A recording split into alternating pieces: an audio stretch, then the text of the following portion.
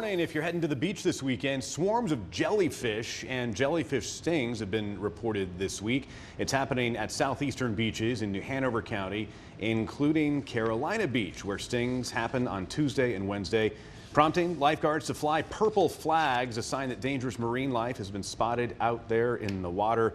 Lifeguards in Pender County also reported several stings. It is a beautiful evening in that live feed we're getting from the North Carolina coast right now. And jellyfish are not the only danger lurking off the Carolina coast. A great white shark weighing over 1,400 pounds recently pinged with its GPS monitor offshore near Myrtle Beach. According to OSearch, the shark named Breton pinged about 60 miles offshore. Data shows the shark was tagged on September 12, 2020 up in Nova Scotia.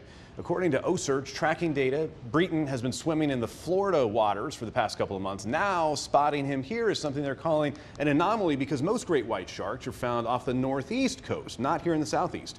OSearch says this is the latest point in the summer they've seen a great white shark remain in this region. Generally, they begin migrating north between May and June. But look, Lawrence, 60 miles offshore, not too close. All right. He's in the right spot. Far, far away. Yeah.